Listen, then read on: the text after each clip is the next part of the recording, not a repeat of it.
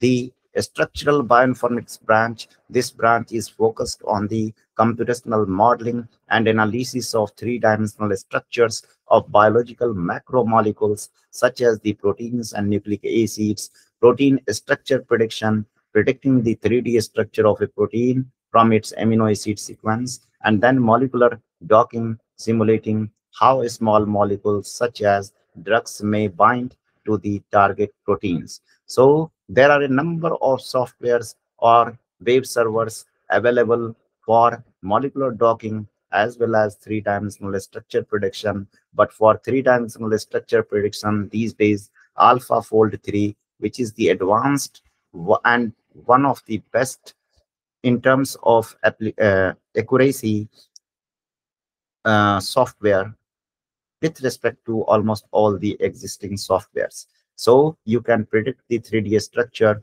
of any kind of proteins by using AlphaFold 3, and you can get one of the amazing result with respect to accuracy.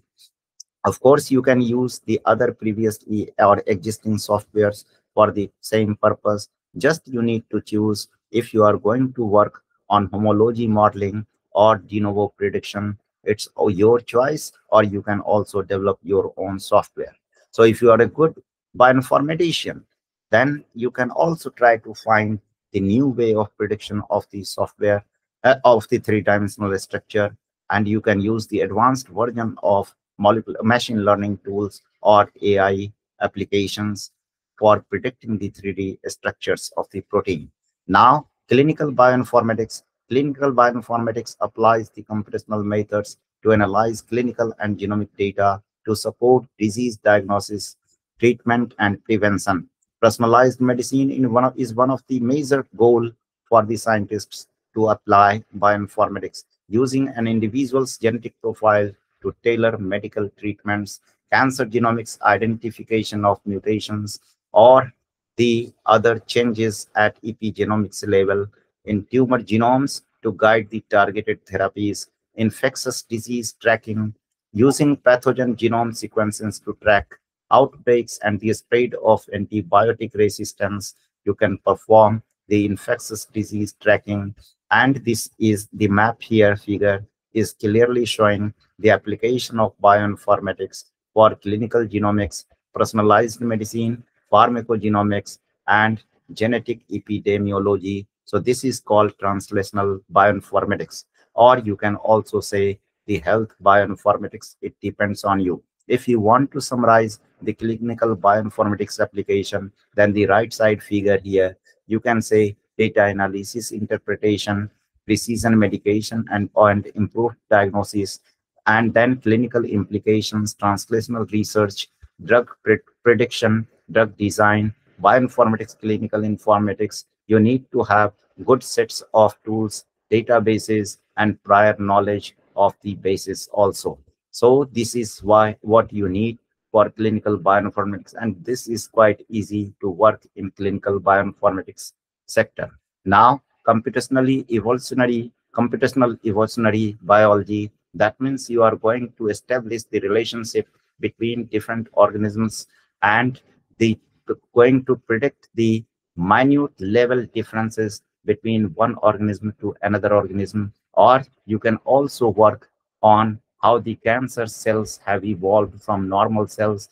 So this field uses computational techniques to study the evolutionary relationship between the organisms by measuring changes in their DNA over time.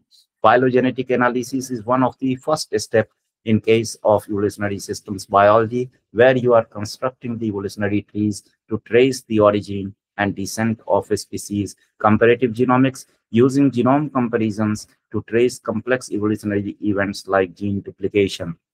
And when the people are talking, in addition, third uh, subtopic of computational evolutionary biology is basically when you are going to predict the driver and passenger genes in case of cancer or any disease, you are going to apply the similar approach.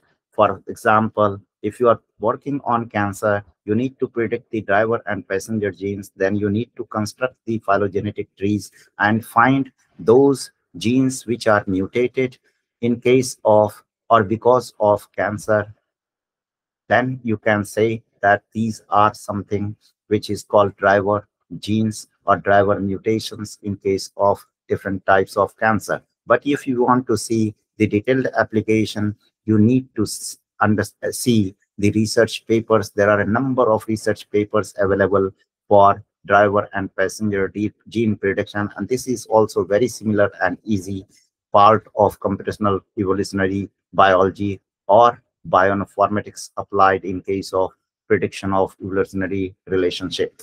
Now, other notable branches is basically which I have mentioned. It's chemoinformatics, which is very common and frequent in case of structural bioinformatics or structural biology, and biodiversity informatics, which you can see here the how and where you are going to apply the bioinformatics for different purposes. So you can study the soil, you can study the diverse forests, you can study the river, you can study the soil samples, you can study the sea samples, you can study the sea waters for contamination purpose or identify new organisms.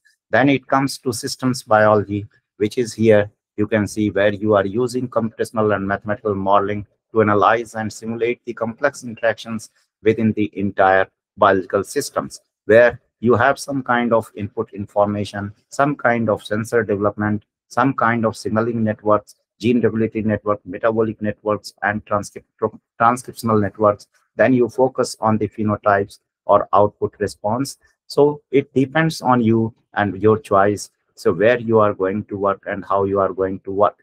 Now, then it comes to integrated bioinformatics, which is basically the part of system biology where you are going to read the scientific literature, then go for analytical in silico techniques, molecular data, clinical data, biological modeling, pharmacological data, and then finally look for some kind of predictions for the desired project goals.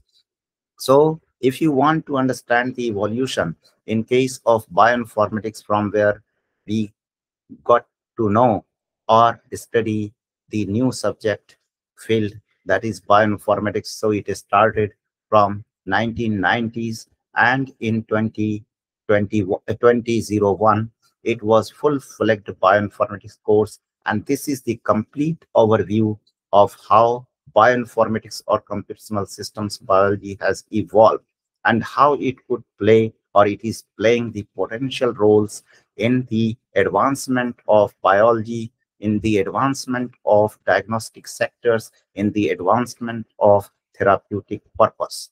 So what you need to know in addition, in bioinformatics, the most important thing is to understand and know the major biological databases. For example, NCBI is one of the biggest database for biology and oldest database.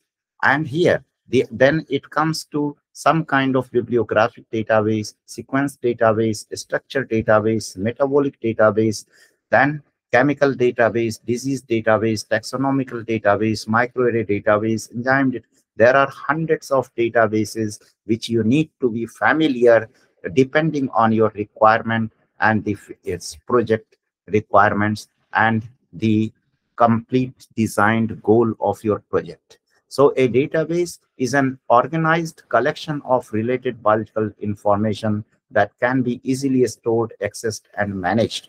So this is what plays crucial role if you are familiar with the relevant databases which you can access from time to time.